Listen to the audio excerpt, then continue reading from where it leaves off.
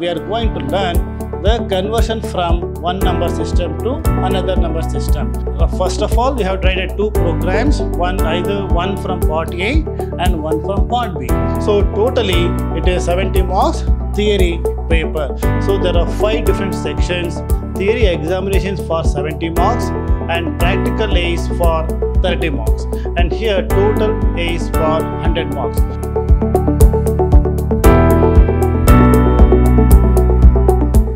Dear students, welcome to Computer Science classes. I am Ravi Kumar KR, lecturer in Computer Science, Vidhyaashram PU College, Temple of Excellence, Mysuru. Students, let us start our session with the introduction to the syllabus of first PUC Computer Science. Students, this is for your information, and this year there is a change in the syllabus of first PUC Computer Science. So this is the new textbook from the Department of Pre-University Education Board. So this is the reference book or study material for first PUC Computer Science. Now let me explain the syllabus and details of first PUC Computer Science. Now here the entire paper of Computer Science first PUC is for 100 marks, and out of 100 marks theory examinations for 70 marks and practical is for 30 marks. And here total is for 100 marks. So here we have separate theory examination as well as practical examination. So in the theory examination, it is for 70 marks and students must score minimum of 21 marks to pass the theory examination. And at the same time, and the practical is for 30 marks and the student has to score minimum of 14 marks to clear their practical examination. So your entire syllabus or CS for 100 marks paper is divided into theory as well as practical. Theory is for 70 marks and practical is for 30 marks. Now let us see the theoretical part of the syllabus. Now if you look at the syllabus here, these are all the different chapters or different topics covered along with the weightage of the chapter here is given here. So here in first PUC, there are 11 chapters in theory. So these 11 chapters, we will go through that one by one.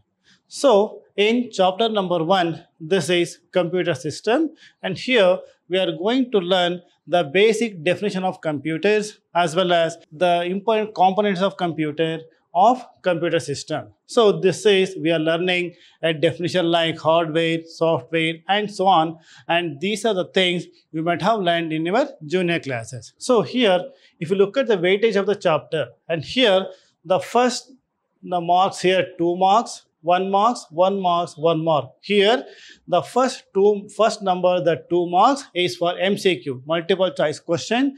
There are 2 MCQ and this is one 2 marks question and one 3 marks question and one 5 marks question. Total weightage is 70 marks. So this is how to understand the table here. So first one is MCQ. So in chapter 1 you will get 2 MCQs and one 2 marks question, 3 marks question and one 5 marks question. Total weightage is 17 marks. So this is chapter 1, introduction to our basics of computer system.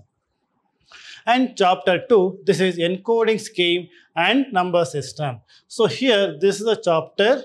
The weightage of the chapter is 1 MCQ and here one 3 marks question and one 5 marks question. Total weightage is 9 marks. So in this chapter, we are going to learn about coding system of computers, that is ASCII, EBCDIC, Unicode and so on. And along with that, we are going to learn the number system. So number system, just like binary, decimal, hexadecimal and octal number system. And we are going to convert, or we are going to learn the conversion from one number system to another number system. So that is chapter number 2. And chapter number 3, this is emerging trends, and the weightage of the chapter is 9 marks, 1 MCQ, one 3 marks question, one 5 marks question. Total weightage is 9 marks. So here in this chapter, we are going to learn the new technological terms like what is IoT, what is information technology, and what different applications of computer system, and what is artificial intelligence, and so on. We are going to learn the new technologies in the field of computer science. Only we are learning the basic definition of the different technologies. Now in chapter number 4, this is problem solving methodology. The weightage is 15 marks. So here 2 MCQ, 1 2 marks question, 2 3 marks question, and 1 5 marks question. Total weightage is 15 marks. So this is problem solving. The meaning here is how to solve a problem over computers. So we are using computers nowadays everywhere. So if we want to solve a problem using computers, we have to follow certain steps. So we are learning what are all the different steps to be followed to solve a problem over computer. Here just like algorithms, flowchart, and pseudocode, and so on. That is problem solving chapter number 4. And in chapter number 5, there is getting started with Python. The weightage is 18 marks, 3 marks, 3 MCQ, 1 2 marks question, 1 3 marks question, and 2 5 marks question. Total weightage is 18 marks. And this is what the change in the syllabus of computer science first PUC. So here, and they have introduced a new language, that is a Python computer language. So in the previous session, or in all these years, we were learning, or we have been teaching them a language C++.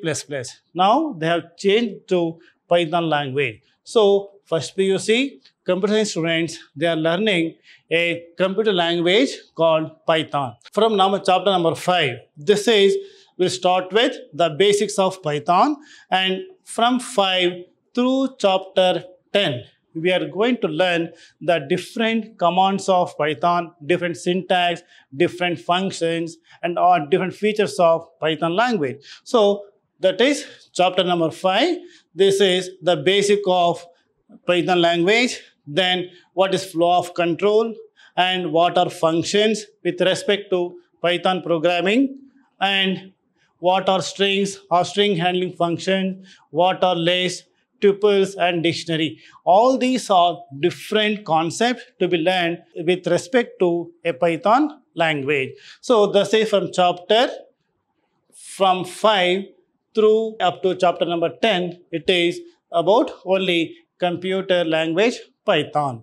Now chapter number 11. Chapter number 11 is societal impacts. And here we are going to learn the few definition of the common terms we are using with respect to computer science, just like a cyber crime, maybe hacking, and so on. We are going to learn those terms in the chapter 11. And all these, for all the chapters, these are the weightages given here. So this is about the theoretical part of computer science paper. Now let us next to the next slide. In the next slide, we are talking about practical. So as I told you, computer practical is for 30 marks. And how the practical would be? So here there are 5 different sections here. So what is that? Here first one is writing one program from part A and writing one program from part B. Here there are part A and part B. So you are writing one program from part A, it carries 6 marks, and another one program from part B, this is 6 marks. So first of all, you have to write 2 programs, either one from part A and one from part B. In you're writing a program from part A, it carries 6 marks, and this is again 6 marks. Then after writing that program, next one, execution of any one program of examiner choice. So once you have written the 2 programs, you have to show your program to the examiner. So according to them, whichever they will ask you to execute, you have to execute that particular program. So that carries 8 marks. Here 8 marks, it includes 2 marks for your output. So if you get a proper output, you will be given 2 marks.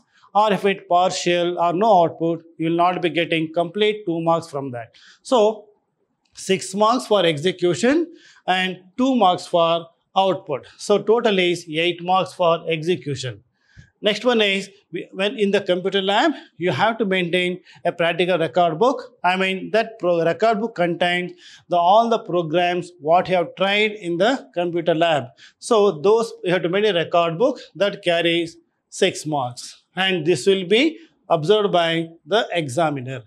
Next one is, you will get a Viva. Next one is Viva. It is 4 marks. So here, the examiner, he will ask you questions, that is for 4 marks, based on the programs what you get in the examination. So this is 4 marks for Viva. So totally it is 30 marks for practical. So this is how 30 marks are divided or categorized into different sections. Now let us move on to next slide. Now let us see the question paper pattern. So this is theory question paper for 70 marks, and here there are 5 different sections: part A, B, C, D and part E. So in part A, you have 15 MCQ, multiple choice questions, and 5 fill in the blank. So this is what you have seen in the previous slides about weightage of a chapter. So based on the same blueprint, you will get number of MCQ from each individual chapters, and as well as the fill in the blanks. So 15 MCQ and 5 fill in the blanks, total is 20 marks. Part A is 20 marks, it is compulsory. You have to attempt all the questions. In part B, it is 2 marks questions here, and you have to answer any 4 questions, and each question carry 2 marks. So that is for 8 marks.